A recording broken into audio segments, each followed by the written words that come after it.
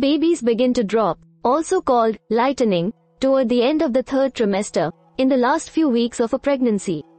However, some may not drop until a few hours before labor. Don't worry if it is a couple weeks before your due date and your baby hasn't dropped yet. Some experts believe you can use different techniques to help your baby settle into your pelvis. Bouncing or moving your hips in a circular motion on a birthing ball could encourage your baby to drop. Exercise, like walking, squats, and pelvic tilts, may also induce your baby to drop. Make sure to discuss these exercises with your doctor or midwife first. So, we are going to watch about the how to get a baby to drop. Method 1. Using a birthing ball. First is choose a birthing ball for your height. When you sit on the ball, it is very important that you are able to place your feet flat on the floor. Your knees should be slightly lower than your hips when you sit on it as well. If you're a 5 feet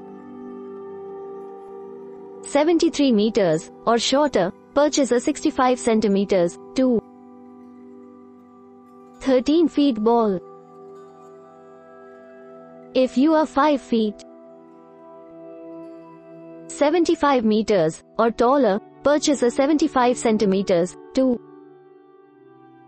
46 feet ball. Make sure the ball can withstand 300 kilograms, 660 pounds of pressure. The cost of a birthing ball can range from $20 to $50. Choose a high-quality ball to ensure you and your baby's safety. Step 2. Bounce on a birthing ball. Sit on a birthing ball with your feet shoulder width apart. Relax your arms at your side. Make sure your back is straight and your hips are higher than your knees. Slightly bounce on the ball at a comfortable pace for 10 minutes. Rest for 1 to 2 minutes. Bounce for another 10 minutes. If you do not have a birthing ball, an exercise ball will work as well. Do this while watching TV or listening to music. Step 3. Move your hips in circles while sitting on the ball.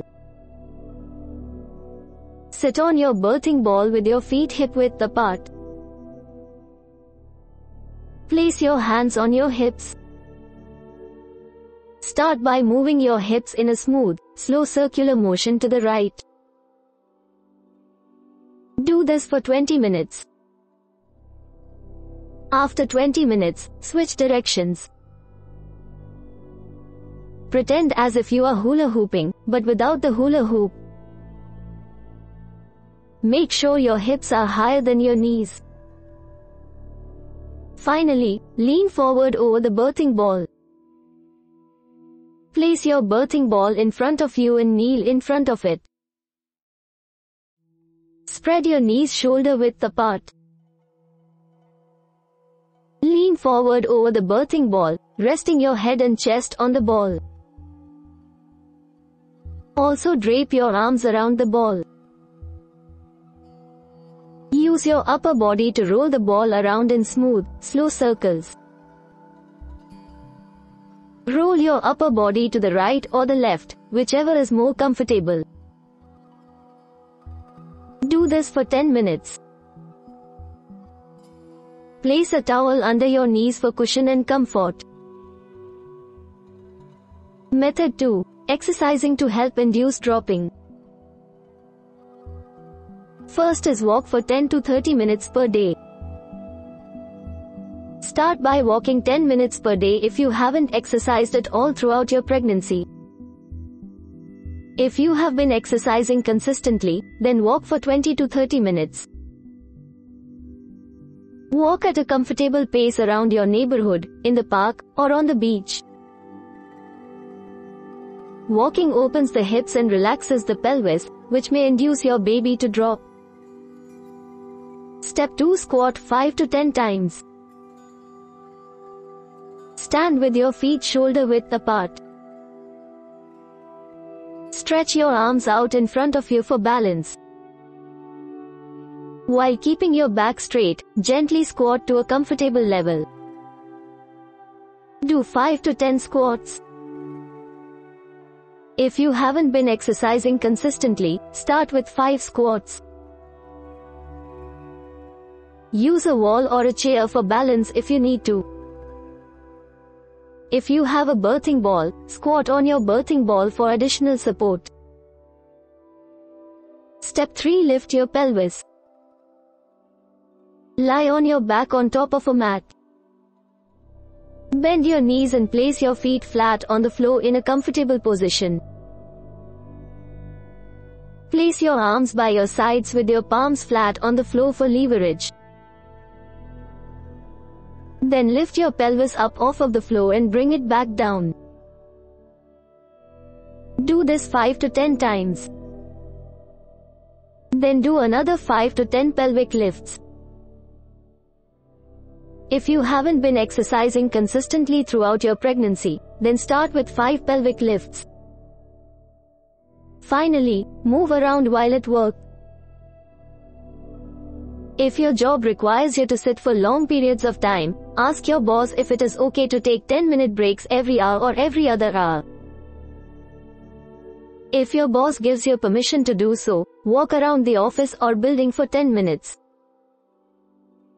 If 10 minutes every hour gets in the way of your work responsibilities, stand up every so often by your desk instead. Method 3. Maintaining a proper sitting position. First is sit with your back straight and your knees apart. Sitting with your back straight will tilt your pelvis forward. If you are at home, bend forward until your belly hangs down. Maintain this position for 5 to 10 minutes. This will focus the baby's weight on your pelvis, which may induce it to drop. Practice this position 5 to 7 times a week to induce your baby to drop.